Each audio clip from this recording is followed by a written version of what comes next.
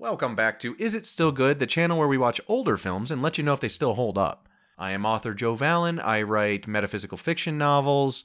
I'm going to be 43 in June. I've seen a lot of movies. Today, we're going to talk about a movie that came out in 1998, Great Expectations, based on the famous Charles Dickens classic story. But first, let's run an ad for my books.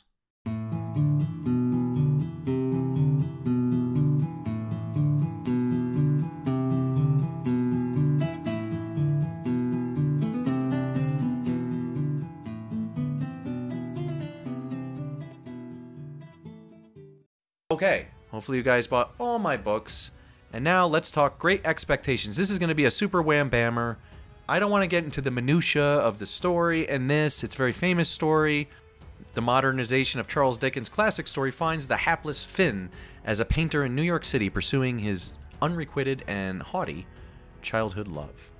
So, there you go. Directed by Alfonso Cuarón, and the screenplay was adapted by Mitch Glazer. Stars Ethan Hawke and Gwyneth Paltrow. It's two main people. De Niro's in it for a spell. Hank Azaria's in it for a spell. And this is a pretty interesting film. I don't know. I have this thing with music, right? Where I say, a good melody sounds good in almost any genre. And I think it's similar for a good story. This is a great, great story. I love this story. Phenomenal. That being said, how's the movie? Well, okay. Let's get into it. I started watching it with the intention of picking on Gwyneth Paltrow in the review, as is tradition. But, you know, like 10 minutes in, I started getting really sucked into it. And I think I figured out why. One of the reasons why is because I'm a kind of fledgling writer. I'm a sophomore writer. I have 2 books out. My 3rd's coming out. I haven't really blown up yet. This channel's sort of helping me sell more. But I believe my 3rd book may be the one that really skyrockets my career. And I'm kind of fascinated with how people handle a lot of attention because I'm really kind of worried about it. Not that it's, you know, definitely going to happen. It's a hope of mine, don't get me wrong, but I'm also like, well, be careful what you wish for too. And I've, you know, researched things like lottery winners. It's such a curse to them, you know, and it could be the kind of the same thing, getting fame or recognition in the arts. So I sort of, I don't know, I sort of fear it and want it. It's like one of those things. I like the way that I'm growing at a steady pace, my readership, but this movie really sucked me in based on that.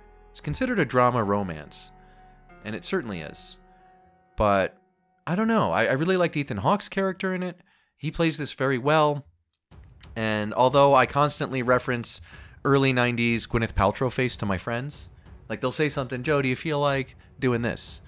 And I'll say, mid-90s Gwyneth Paltrow face, and I'll make the face, and they'll laugh. Like, we know what I mean. But I completely forgot, until I rewatched this movie, that she was an exotic beauty, too. Like, I was sucked in by her looks as well. I was like, wow, she's really, really pretty. I forgot. You know, just in this movie. It's the only movie I really found her striking in, really. And this was, like, the first time I saw her, and I remember being very confused by her just look. Overall, like, is this, you know, like, what am I looking at? When I was a kid, I couldn't tell. She's very unconventional in that sense. But, you know, it turns out Gwyneth Paltrow turned out to be, you know, super weirdo later in life, which you have to take into account. I mean, if she was super cool now, then yes, I would say she was really hot and Great Expectations. But because she's so weird now, I was just very confused on the rewatch. I'll tell you this, though. If she was selling some of those candles back then, they might have moved a little more. Anyway, but Ethan Hawke's very good in it. I really think it's a very interesting story up until a point. I mean, we get into the 3rd act and it gets very interesting with Finn becoming famous and those around him not knowing how to handle it. And I don't know. But when we get to the end of this film, and I will just kind of sort of put a pin in it pretty soon here. When we get to the end of this film, it just turns into this like weird thing. Like she bounces for a bunch of years, has a kid with somebody else. He sees the little girl running around the ruins of the eccentric lady's house. By the way, the eccentric lady is the best part of the film. She's amazing. I would totally hang out with her. And I don't care if that place smelled like cat piss. She's awesome. You know, and then when the old lady admits to him, you know, finally when Gwyneth's character bounces, when they're grown up, and Ethan Hawke, you know, Finn's heart is truly broken. The old lady tells him, me too, and now we're all together. you know? Like, and he realizes she sort of set him up, and it's like really gross and weird. All this betrayal. He goes on to fame and riches. He helps a convict in the form of Robert De Niro, who's escaping. He brings him some food and stuff when he was younger. So later in life, apparently De Niro's ultra wealthy and buys all his paintings for millions of dollars, and Finn is loaded and a total success because of the one good deed he did when he was a kid, basically being rewarded for being a character of pure heart, which I think is the crux of the story. It makes me want to read the Dickens novel again, for real. But the film is not bad. I don't know. It's not bad until you get to the end, basically. So she bounces for a bunch of years. She gets with another guy, has another kid. The kid's running around the ruins. He just goes to visit on a lark. And he sees this little girl that reminds him of the young Gwyneth. And he follows her out into the water. And it turns out Gwyneth is there. And she asks if he can ever forgive her.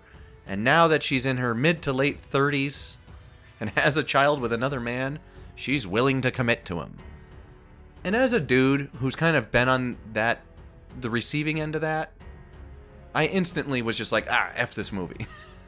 Like, I was willing to give it like a freaking 7.5 maybe, you know, until we get to sort of the end and I'm like, bleh. So let's give this thing a number score and put it to bed. I'm not going to do a long form podcast on this. I'll just do an extra minute or two here on the YouTubes. Let's give it a number score. If I have to really honestly give it a number score, despite the crappy ending, I was really sucked into this. I thought it was kind of neat. I'm thinking this movie's a 6.5 out of 10. And I think that's very fair. I mean, is this watchable? Yes. Great Expectations, starring Gwyneth Paltrow, pre-vagina candles, is watchable. Yes, it's very, very good. Up until a point. And then it's really not. The old lady's amazing. I think she's fantastic. I really like seeing poor people get rich. I just love that. That's what makes me happy. You know, I've struggled most of my life, and it just sounds like a happy ending to me. But in almost every case where I see the poor person get rich, they're kind of douchey when they finally make it to where they're getting to. And I don't think this is a really happy ending for Finn. But I gotta go back and reread the novel.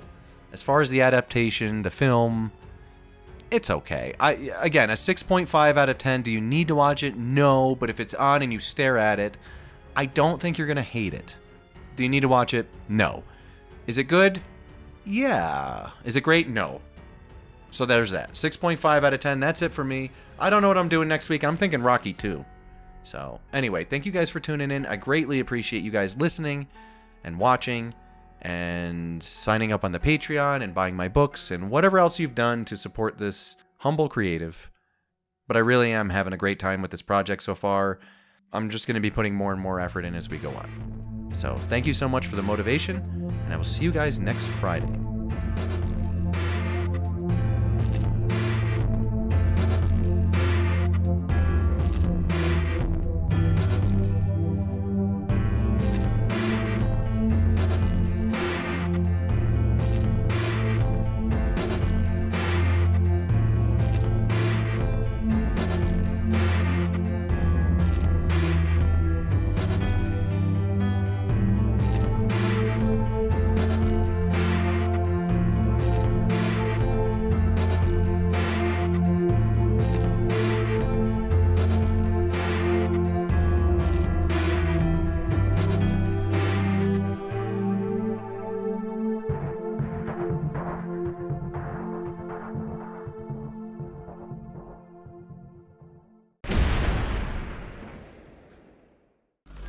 Ha ha ha ha!